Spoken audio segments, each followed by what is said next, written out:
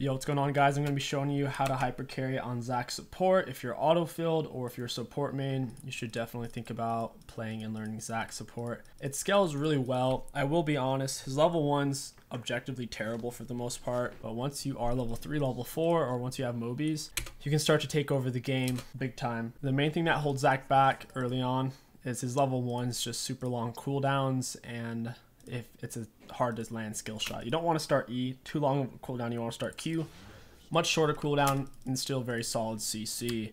For your runes, this is what you're going to want to take: Aftershock, Demolish, Bone Plating, Unflinching, with Triumphant and Coup de Grace. I would say don't pick ZAC if the enemy team has stuff like Syndra, something that can instantly knock you out of the air. ZAC is very reliant on landing his E's, so Syndra is just really bad for that kind of thing. Level 1, the enemy team, they have 2 ranged and I'm melee, so we're gonna have to chill for a bit and just get a feel for what our Draven wants to do. If your AD carry doesn't want to fight, then you can't force fights. So right now things are pretty neutral. Okay, I can't throw out Q though. I kind of have to hold on to it. I just throw it out raw. Once it's on cooldown, then it gives them a lot more pressure. Most of the time, level 1 on ZAC, it's best not using an ability so they don't know what you started, and also it forces them to not be too aggressive. Wave's still very neutral. 𝐒𝐿𝐂𝐈 is throwing his abilities at kind of random. We're level 2 now. We can play aggro, play up on them. Get on top of the Vayne, cue 𝐒𝐿𝐂𝐈, knock them together. Pick up my blobs, and as you can see, if you do land your spells, insane amount of damage. Oh wow, what is this? Draven's going a little ham and cheese over here. You also get your bloblets, so if you do land your spells, you get so much healing off of your passive blobs that you tend to win the trades pretty easily. Ooh, there we go. I Q'd him, knocked him against minion, then I eat him. Your Q does have a lot of range. It has slightly more range than it shows on the indicator. Like the tip of it, it's slightly farther than that. Trust me, I've played a lot of ZAC jungle. I'm very familiar with his indicators and how far they actually go. I'm going to Q Vayne here. Knocker. I don't have my E. I should have actually waited like half a second. And this is why you take Demolish. Demolish lets you get a plate super early. Alright, Vayne's dead. I should have probably tanked that for the Draven. I didn't think he's going to go that ham. That's partly on me. Just bad communication. He didn't really ping it, and I guess that's just solo queue for you. We did get a plate and a half there. That's really cool. We got some bonus gold. Now we can get our boots and build into our Knight's Vow. Ideally, you want to get Mobies on your first back. Gives you a lot of power, but since we didn't have enough for Mobies, we just got our normal boots. We got a Ruby Crystal and a Control Ward. The Ruby Crystal is for our Knight's Vow. Vow is one of your most important items.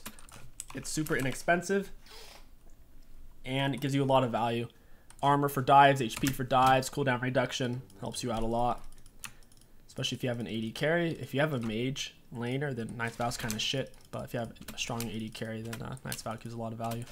I ran neutral thinking I might roam mid. Galio's having to back off, so now I can run bot. I'm going to get to my bot lane roughly 8 seconds later than normal. Not too bad, considering I built a lot of potential pressure. Going to E over the wall here. If they push up too far, it's really easy to land. Going to flash, knock him and the Vayne together.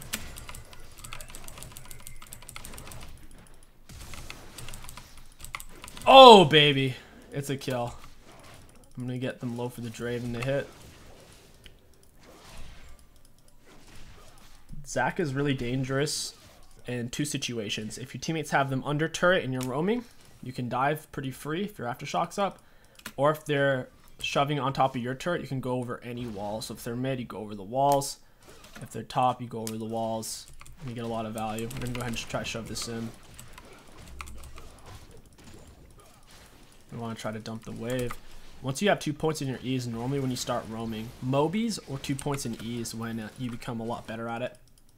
When you only have 1 point in E, it doesn't go quite far enough to gank mid efficiently. Once you have 2 points, however, that's when things get spicy. He's knocked up. I'm going to hit him with Q, drag him back to the minion, knock him, And he's dead. It's the easiest to land your Q if you knock them up first. Once you hit him with E, and then midair, that's normally when you Q something like a minion and then melee them. Or you'll Q the champion and then melee them against something like a minion, a ward, a dragon, a plant. Anything that you can melee. Or another champion, of course. I don't really want to tank this. My Draven's coming back to lane and I don't want to leave. Because the enemies are shoving it in. If the enemies had it frozen, that would be a different story. Alright, 𝐒𝐿𝐂𝐻 is coming up. Got a third point in my E.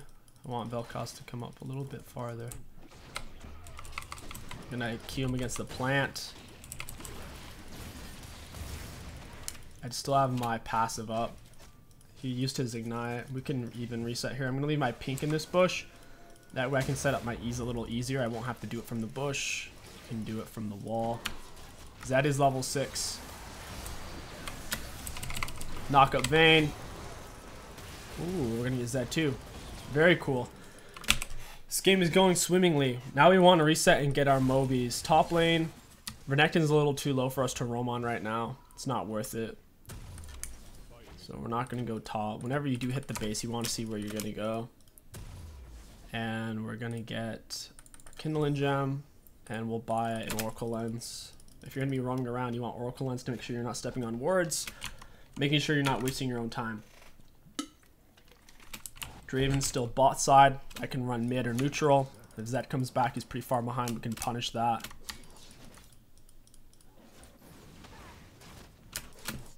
And Zed's up. Gonna use Oracle Lens. I just checked 3 bushes in just a few seconds. EQ him, knock him against the minion, and he's dead. As you can see, the tether range after you land your Q, even though Zed was a mile away, the tether range is much longer than the Q's range itself.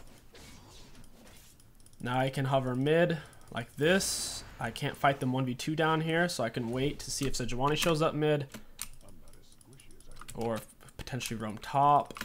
But I want to stay to where I can go to either as many, basically giving myself more options to more lanes I can impact. Once you have a third point in your E, your roams become even better on ZAC. The range is increased, so you can reach from more bushes, more sides, over better angles over walls. Like I said, the pink ward helps out a lot. It lets you be able to stand here, gives you a little extra range. Otherwise, you have to stand in bush because a lot of times they'll ward over this wall, especially when they're shoved up. If they do go missing, though, you should get back in the bush because they might run over and lay a ward. And if you're standing over here, the ward will be able to see you for a few seconds before your pink ward neutralizes it. Sejuani, no full jungle item. Still more items in Hecarim. Vayne isn't quite stepped up yet. She's scared. I'm going to hover mid. They're very scared of my Draven. Ooh, this bush is warded. Wonder if that was Zed or if that was 𝐒𝐿𝐂𝐻. Because 𝐒𝐿𝐂𝐻 has been missing for a bit. Zed's playing far back. He's scared. I didn't think that gank was going to work.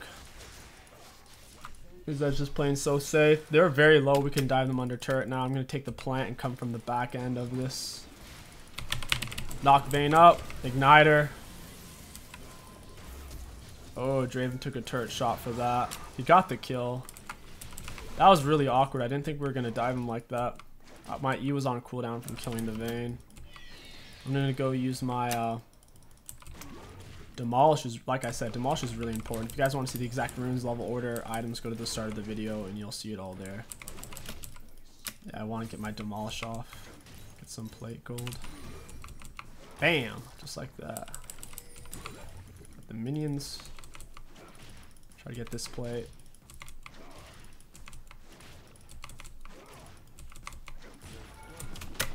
Gonna E away. Unless she has flash, she can't get me. I also have my passive. Wait, that bush is warded? I ulted her away like an alley headbutt. Yeah, she flashed too. She's dead. Knock her up. I still have passive. They probably don't even know it. Oh, I missed my Q by just a little bit. Your ultimate knocks him away pretty far. To where right as she got close enough, I ulted her. It's like a half an Alistar headbutt. Ooh, he knocked me out of the air with that. Well played. I don't think he was even trying to hit me with that. I think he was just trying to hit the Draven. I think Vayne warded this. Oh, no, that's just 𝐒𝐿𝐂𝐻𝐿. This is dangerous. I have to leave. 𝐒𝐿𝐿𝐂𝐻𝐿 might just... Oh, that was a good prediction from Draven. There's a high chance 𝐒𝐿𝐿𝐂𝐻𝐿 was going to toss a Q into the bush. Now that we have our Knight's Vow, your next item is going to be Spirit Visage, Deadman's, or Gargoyle Stone Plate. In this particular game, I'm leaning more towards Stone Plate. They have a lot of true damage, and since Gargoyle gives you a lot of HP on active, it helped me out a lot against their double ignites and the Vayne true damage and the 𝐒𝐿𝐿𝐂𝐻 true damage. Stone Plate's a really good neutral item to buy on melee supports right now. Super strong, cost effective, high value. So we were just keep chilling. If there wasn't, it looks like Zed's pushing up, we could move towards that. Check Dragon real quick since Draven's not here. Yeah, Sejuani's in it. I'm gonna hit it. I'm gonna make it hit her. She just jumped over the pit. I have to leave now. The bot lane's rotating. And check again. Yep. And I'm gonna get in the bush. That way, if he wards over the wall, he won't be able to see me. And then the pink ward can neutralize it. Heck, I'm starting it. That's very dangerous. Yes, I figured it was warded. Pretty sure everyone knew that was warded. I guess Hecarim wasn't. He might not have been paying attention. I have my ultimate up. Can't really force a fight there. I'm just gonna keep hovering. If they commit to bot, then I'll go bot. But I have to be patient. Zed doesn't have tier 2 boots. He should be easy to land E on. Once they have tier 2 boots, landing your E becomes a lot more difficult. It's much easier for them to walk out of it. Vayne's by herself. I'm gonna go tag that. Good chance 𝐒𝐿𝐂𝐻𝐿 is there in a second. We gotta hurry. Good chance this is warded as well.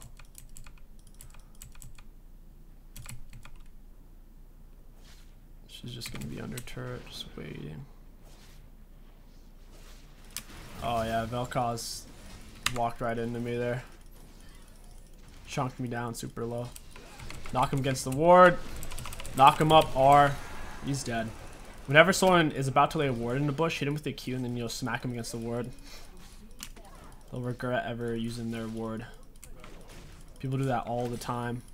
Right as you're running away, they'll ward the bush and then whoop it! Smack him against it. And we need to get our vow on Draven. We haven't put it on him yet. There we go. This is warded. Zed's missing. I do have passive. As long as I kite Zed out and get him to a safe spot where I can respawn off my blobs. Basically just near Draven. He has full item plus BF sword. He's super scary. Q 𝐒𝐿𝐂𝐻𝐿, knock him against Vayne. Ignite the Vayne. Ooh, and walk out. That's triumphant for you. That triumphant healing, I didn't even have to use passive. And if I didn't get triumphant healing, I probably just died under turret. Because the turret will aggro your little blobs. So once you go in little blob form, it's all over. Max Q second. Q her against her thing. Gonna E away. Still have my passive. If I didn't have my passive, I would not be doing stuff like that. It's too risky. Galio's popping off. I don't know if this is warded. Very well could be. Do still have passive though. Passive makes it all possible. Yep. Couldn't quite get me because of the healing, baby. Let's go. Passive healing on ZAC is spicy. Playing ZAC's actually a lot like playing Alistar, but in a lot of ways it's better. ZAC E has much more range than Alistar Headbutt, and ZAC also has more CC than Alistar. A lot more AoE CC. Yeah, let's go for our Gargoyle Stone Plate. We'll get our ward. Just trying to chip out that Draven there. Their 𝐒𝐿𝐂𝐻𝐿 is in trouble. ZAC's a pretty good counter to 𝐒𝐿𝐂𝐻𝐿 because you can do enough damage to easily kill him in lane phase. On top of that, 𝐒𝐿𝐂𝐻𝐿 has to stand still to R, and ZAC can punish that with his E.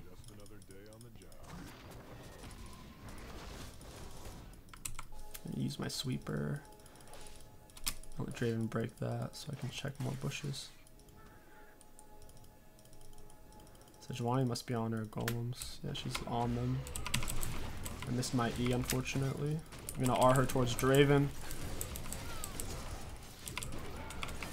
Oh, I have to pull off here. Oh man, Draven got stunned barely, not under turret. I was lucky. I'm gonna try to get more blobs off of these guys. Queue them together. Get 2 blobs off that. I don't care if Draven takes it. I don't even need these. I'd actually rather him if he did take it. I had to use my E there. That little one just randomly went for the Draven. Fuck. Galio on Draven there. Saved him. Draven's dead.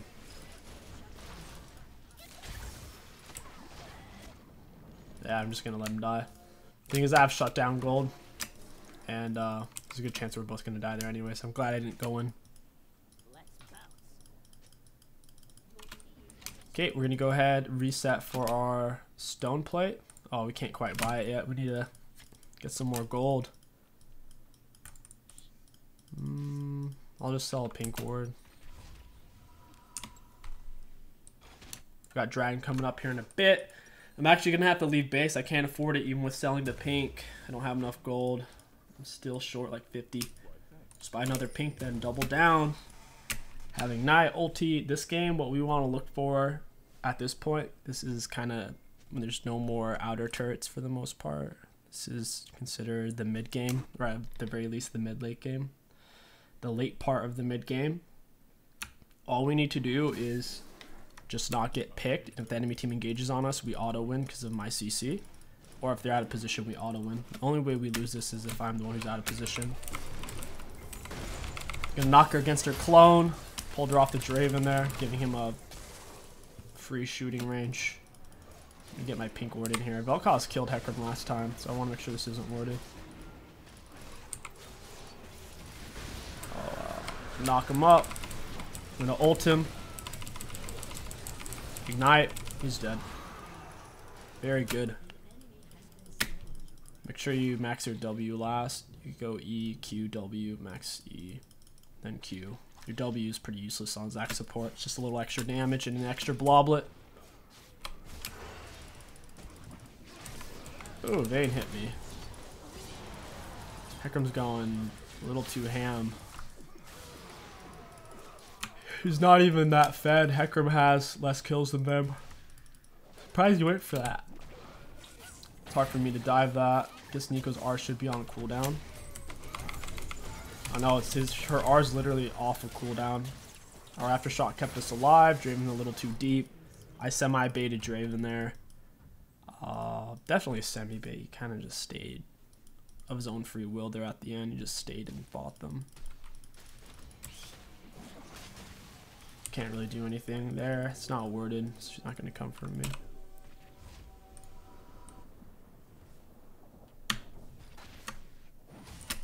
Starting to step up. Okay, she went the other way. I thought maybe I could hold her still for Galio. Eat some fruit. Very nice. It's not going to be easy to kill them. Renekton doesn't really have any gold. I haven't seen Renekton this whole game. He only has 100 CS too. I don't know what he's been doing. He's just been chilling and grilling. We'll just peel for the Draven. We'll try not to go too deep. If we go too deep, he'll overstay and die. So we gotta be a little bit more patient. Good ult from the Galio. Pick on the Sejuani. They're about to get heavy collapsed on. Yep. Things are about to get messy for them. Ooh, wow. Galio's actually doing some work. Missed my Q. I couldn't quite land my E in that situation. Draven almost got the kill. Wow, Zed actually went back to his shadow. That was so weird. 𝐒𝐿 made his Herald. I'm gonna E in between the turrets. Hey, I didn't get shot. That's pretty lucky. Once again, ZAC, when you're just walking around, you don't really want the enemies to know where you are. Just Try to break all the vision. You're basically a fiddlesticks. Just trying to set up fiddle R's. Gonna Q against the minion. I'm gonna ult her. Try to ult her away from her turret. There we go. Pick up the blobs and we're back to high health. Can wait in the bush. Bushes and walls are your best friend on ZAC. That's how you land your E. If they see you doing it, it's really easy for them to dodge. Vayne's chilling. She doesn't want it. I'm gonna knock him against the plant. Ooh, I actually knocked Galio over. That wasn't good. Zoe was slightly angled where Galio wasn't, so they plopped to different sides. Gonna Q Vayne. Fun fact, your Q gives true vision. If you Q 𝐒𝐿𝐂𝐈 or 𝐒𝐿𝐂𝐂𝐈 or Vayne, they can't go invisible. If they do, you can still see them. Most people don't realize that. If you land your Q on them, then they're kind of just screwed. Wow, our Renekton's getting low. We don't even have our jungle over here. How are we going to smite this? We're really lucky no one came. That was really risky. Get down some wards. And now we can finally get our Gargoyle Stone Plate. We'll be super tanky. We'll go Gargoyle Stone Plate in a Bramble Vest. The reason why I went Bramble is they have a lot of healing with the Vayne. To where I don't want her to heal when she hits me. I want her to at least... yeah, I just want her to at least just stay neutral. And then I can get Spirit Vestige after I use up my pink words here.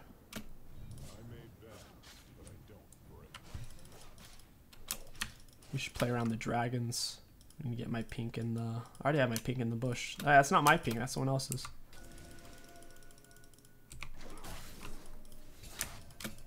Gonna break their wards since we have pressure.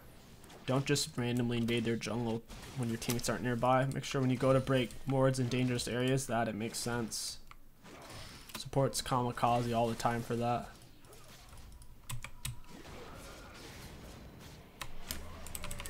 Knock up, pushing towards Draven, block off her. Oh, she flashed past me.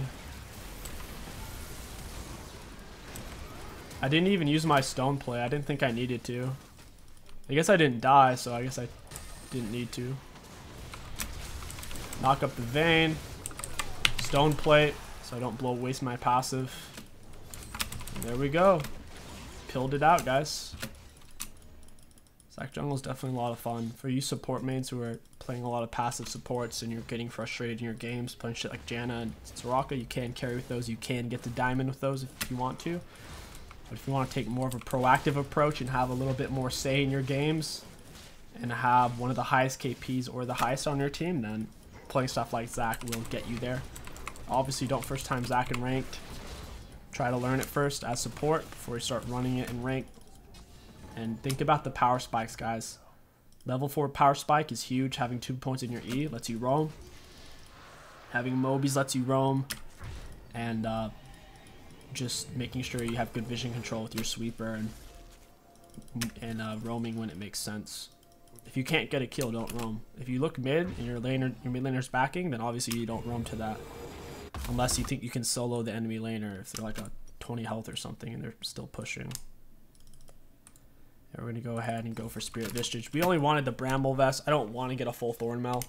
They have triple AP champs with the 𝐒𝐿𝐂𝐈, Vayne, and Nico.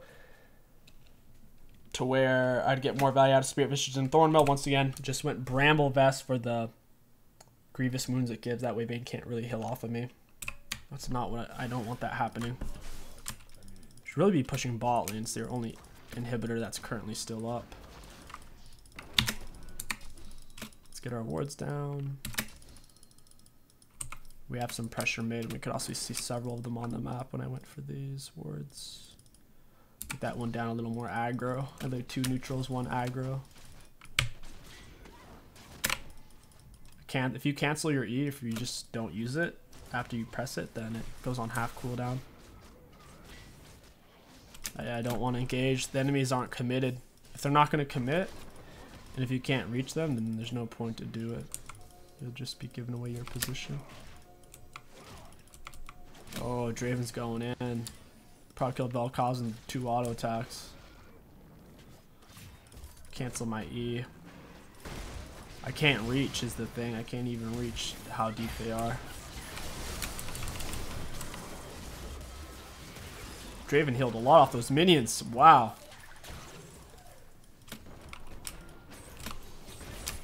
I think we're just gonna end. The enemies aren't really trying to stop us. Could just end it down mid.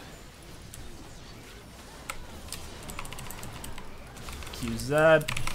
R.